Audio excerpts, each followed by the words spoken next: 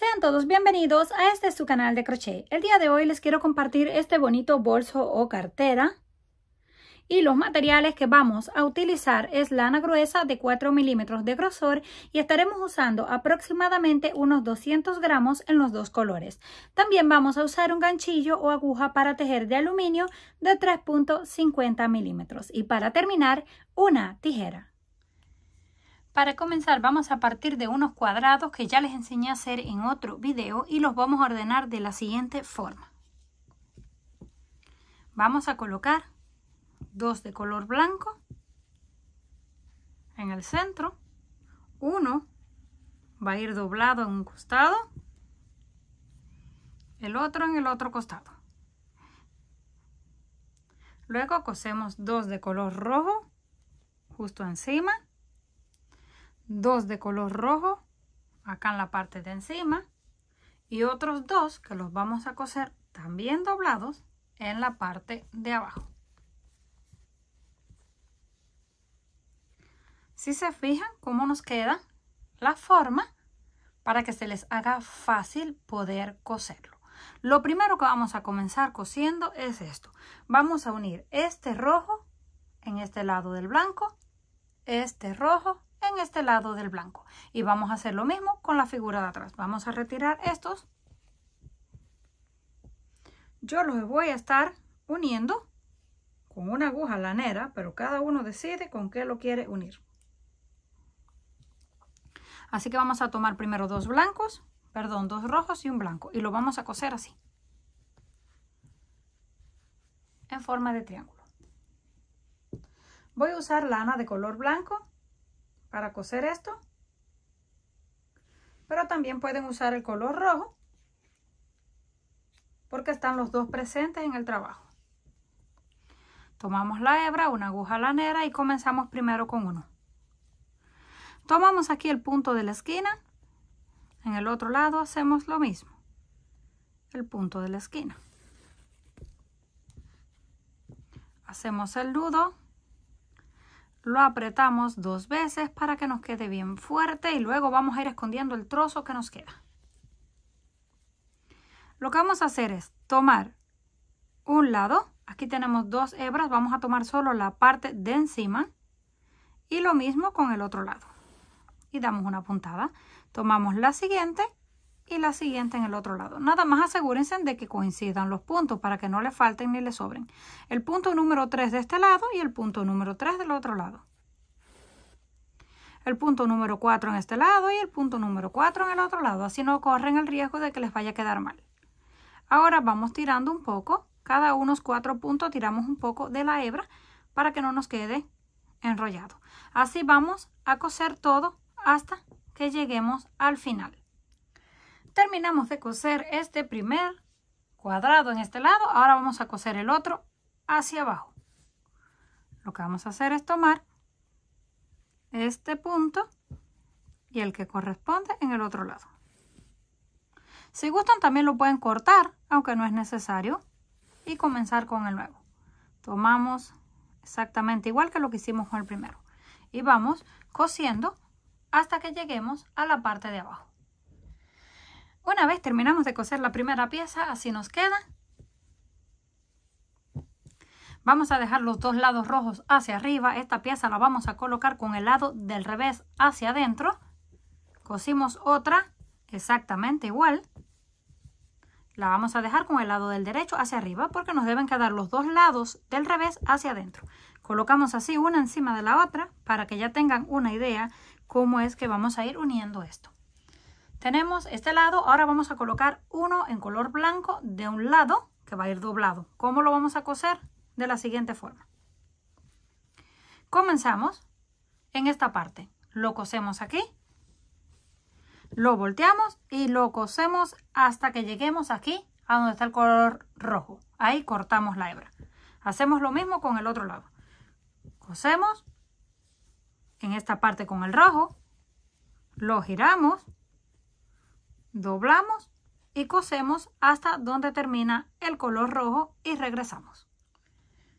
Cuando terminemos de coser los dos lados blancos doblados, Ahora corresponden los últimos 2 de color rojo, que los vamos a coser primero así, luego lo doblamos y lo cosemos en la parte de atrás, porque nos va a quedar de esta forma doblada. Ahora tomamos el otro, también lo cosemos todo alrededor, luego giramos y cosemos también la parte de atrás de la misma forma. Cuando terminemos de coser todo, así nos queda.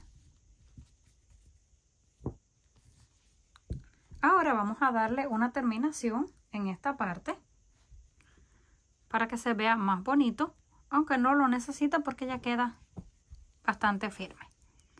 Vamos a conectar aquí en un costado. Ustedes pueden conectar en el lugar que ustedes quieran. Yo lo voy a estar haciendo aquí en el costado porque se me hace más fácil. Hacemos el nudo, lo ajustamos, levantamos una cadena y ahí mismo hacemos un punto bajo. Vamos a la siguiente, punto bajo, siguiente cadena, punto bajo, y así vamos a continuar todo hasta que lleguemos a la parte de encima.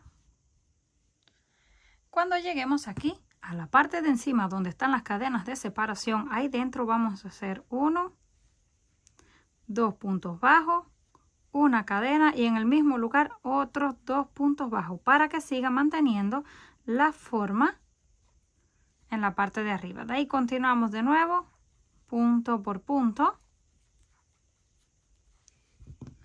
Terminamos aquí, hacemos uno en el centro y continuamos punto por punto. Cuando lleguemos a este lado, hacemos 2 puntos, una cadena y 2 puntos en el mismo lugar y así vamos a dar toda la vuelta. Cuando terminemos toda la vuelta, llegamos aquí al final, unimos en la primera cadena donde comenzamos con un punto deslizado, cortamos, hacemos el nudo y escondemos la hebra en la parte de atrás de las cadenas. Así no corremos el riesgo de que se nos vaya a soltar más adelante y luego lo escondemos hacia abajo. Pero si ustedes se quieren saltar esto y solo quieren hacer un par de nudos y cortarlo, está bien. Escondemos la hebra en la parte de atrás, cortamos lo que nos quedó. Ya está listo. Ahora vamos a comenzar a tejer las asas.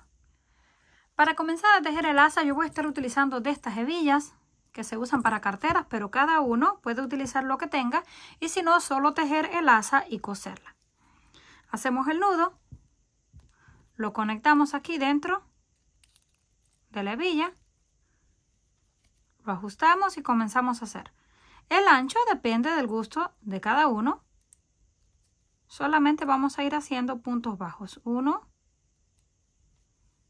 2, 3, 4 y 5. Ya tenemos 5. Giramos. Ahí mismo comenzamos con un punto bajo. Vamos al próximo, hacemos punto bajo. Próxima, punto bajo. Así hasta completar el total de 5. Nada más se aseguran de tejer hasta la última cadena para que siempre mantengan los mismos 5 puntos. Volvemos a girar. Comenzamos, punto bajo, 2, 3, 4 y la cadena que está escondida, 5. Esto lo vamos a repetir cuantas veces necesitemos. Ya yo aquí la tengo lista. Esta mide aproximadamente unos 32 centímetros de largo para que tengan una idea. Ya cuando terminen, solo colocan la otra hebilla en el otro lado y la cosen con una aguja lanera, que fue lo que hice en este lado y queda exactamente igual.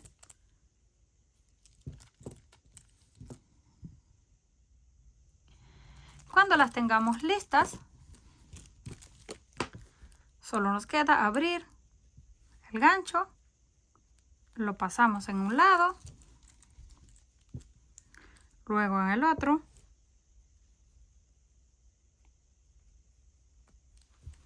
y hacemos lo mismo en el otro lado.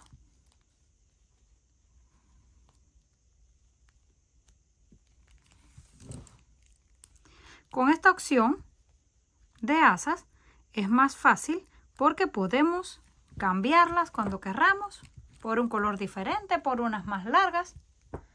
Ya está completamente listo. En esta parte, si quieren, pueden colocar un botón para cerrarlo, un broche, lo que ustedes gusten y como se les haga más fácil. Comenten qué les pareció este trabajo.